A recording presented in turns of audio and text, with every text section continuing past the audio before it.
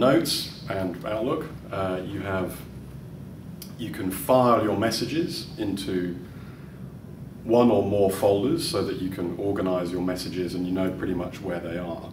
Labels is a similar concept, but it's more about actually badging or labeling a message or a conversation for the same reason, but you can actually put a message or a conversation, attach multiple labels to a particular message or conversation. So, for example, under Notes, you would have had your folder structure called, you may have had this as important, and then you might have had a folder underneath that saying, called, for example, project, or projects. And then under there, you'll have lots of messages that you've assigned into those particular folders. So the analogy in Notes is that you've got a message and you've filed it into your filing cabinet and you know pretty much exactly where to find it. Under Gmail, if you have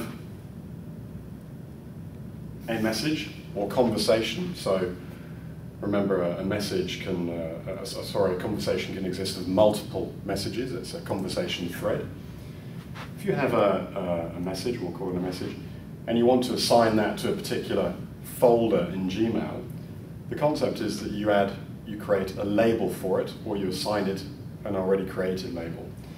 So if previously we had important and project as our folders in Notes, you would assign this message the label important.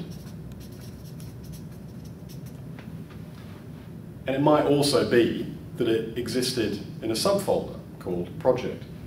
So you would assign another label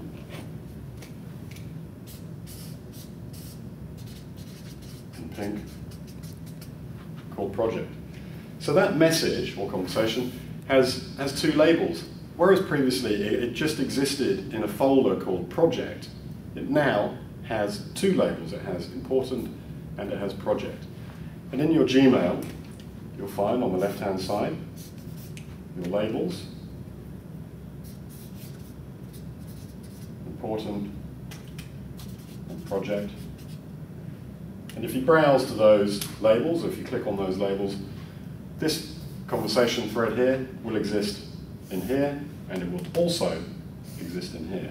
The conversation exists once, and here it is, but it has two labels attached to it. So previously, the most common way of filing messages would have been in a subfolder, perhaps of a parent folder, or maybe just in one folder. We now, pretty much it can have as many labels as you see fit. Here's another example. We have a message or conversation and we want to give that a label pertaining to the client name. We might say this is Walker J.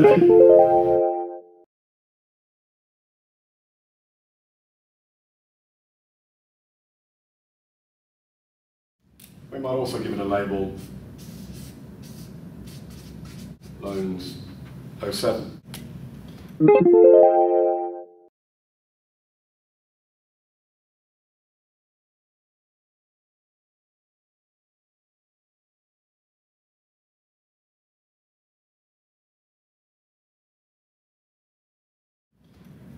Now, so down here in our Gmail inbox, we'll have a label for Walker. We'll have a label, Loans 07.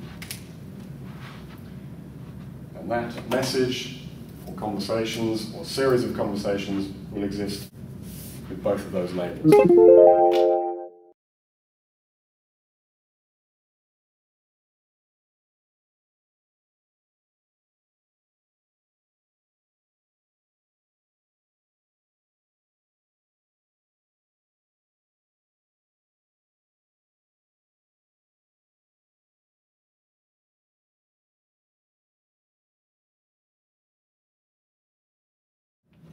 Now let's say we have another conversation time with a completely different client.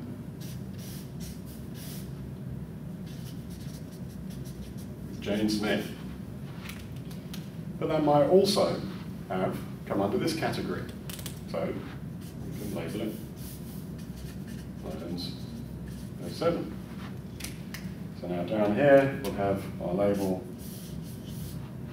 for Smith, Jane. And Jane will appear with this label. But perhaps more importantly, she will also exist with this label.